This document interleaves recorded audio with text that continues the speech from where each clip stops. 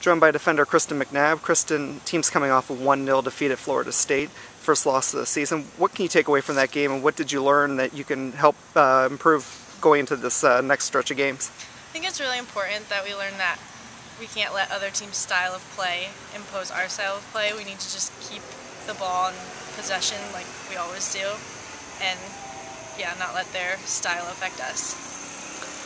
You're part of a defensive group that is completely new this year. You've played both on the outside and in the inside. How have you kind of tailored your game this season in terms of now you're starting instead of coming off the bench like your first 2 years?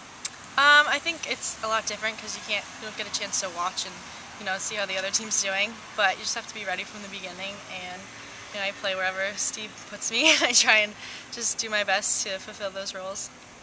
Defensive group has been good. It's only allowed 5 goals so far this season, while defenders have scored 8 goals.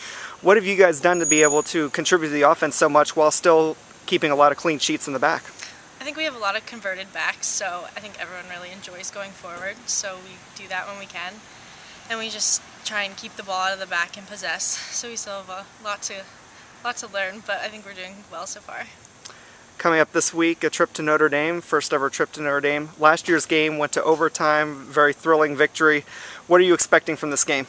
It's going to be another tough game. A lot of great athletes on that team, and they're going to keep the ball like Florida State tried to do. So I think it's going to be a challenge, but we're up for it. Well, good luck, and we'll see you when you guys return next week.